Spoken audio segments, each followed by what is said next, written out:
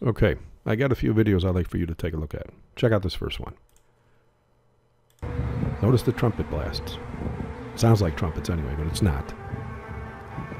See that halo? A big round circle in the sky with clouds in the center of it getting sucked in fact. Look at the ones on the edges getting sucked in. Look at the center, it's nice and bright.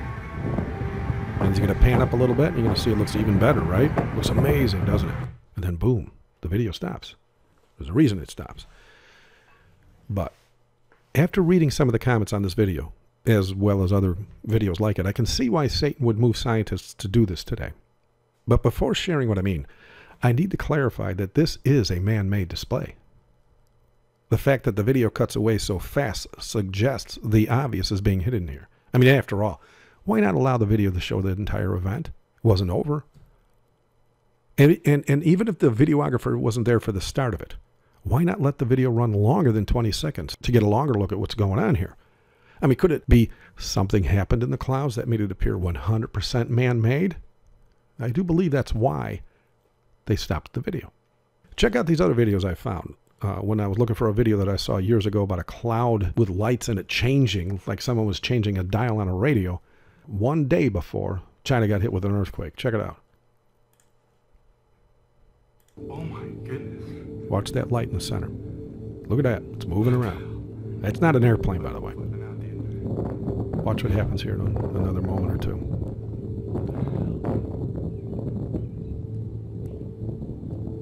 It's going to be pretty obvious that it's not natural. Just watch. I mean, it's bad enough now it's moving around like this, but it's going to split. There you go. See that? Kind of like disappears. It'll come back, though. I mean, if you watch it long enough, this thing's 18 minutes long, so I'm not going to watch the whole thing. But and then check out this one here. Now, this one I think is the one from China, but I couldn't verify it. But check out this light right here in the center. Watch this. See that? Looks like someone's changing the dial. Pretty obvious, isn't it?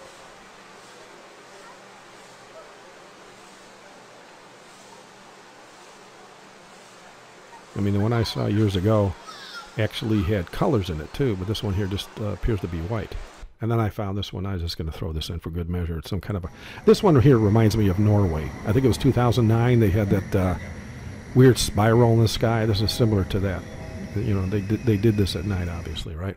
So when I read the comments of all the people that believe that the trumpet sounds that you heard in the first video, as well as there's hundreds of them now out there, maybe even thousands, where you hear these weird trumpet sounds. They believe that means the end of the world. And, well, yeah, Jesus is coming, and yes, we are in the last days, but it's obvious no one's reading their Bibles. And what I mean by that, when I say they're not reading their Bibles, it's obvious they heard somebody talk about trumpets or trumpet blasts at the last day on earth and stuff like that, or near the end of time, and they all think they're just going to add sensationalism to it, right? And so they assume that this is all prophetic, if you will. But the Bible says in 1 Corinthians chapter 15, verse 52, in a moment, in the twinkling of an eye, at the last trump, for the trumpet shall sound, and the dead shall be raised incorruptible, and we shall be changed. How many years have we been hearing these trumpets? Seen anybody coming out of their graves? That trumpet doesn't blow until the very day Jesus calls the people from their graves.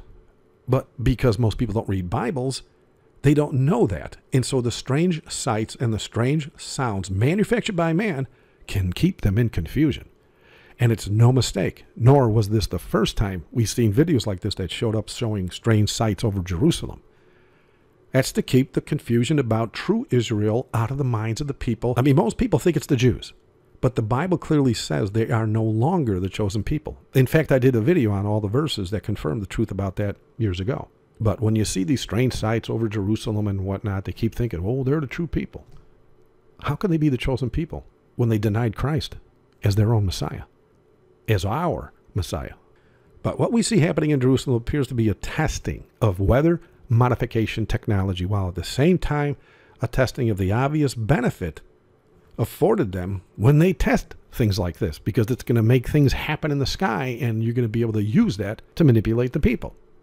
I mean, they could have easily done all this at night and no one would have seen it. Or they could have done like you see here on the screen, or they did like back in Norway with the spiral in the sky and all that other stuff. But they need to keep the people confused and enthralled, if you will. Because they know when the people are fearful, they're going to have no choice but to trust their leaders more and more. I mean, need I remind you of all the new unjust laws that came to enforcement after the Twin Towers fell? Had Bush passed or tried to pass those laws without those towers falling, the people would have revolted.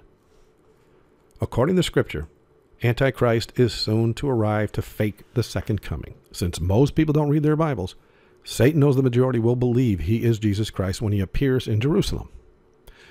Is he asking mankind to partake in the deception? Of course he is. He has no choice.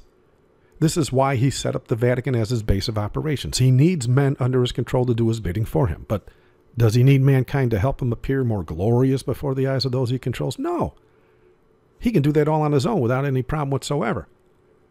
But he does require obedience. And so far as I can see, falderall like this is nothing more than an open show of loyalty to him, as well as an open mockery of the Lord Jesus Christ that wrote the Bible in the first place.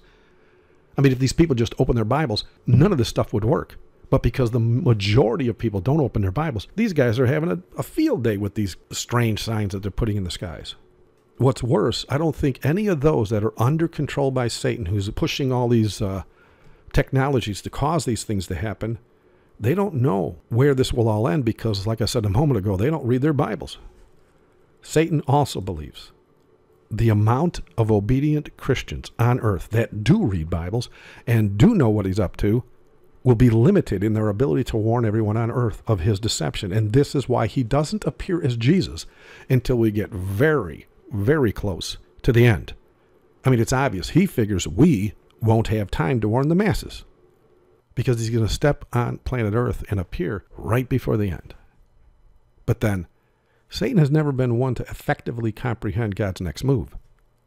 Need I remind you of the Red Sea, Goliath, or even the lion's den? It's times like these that our God shines the most. Thank you for watching. God bless.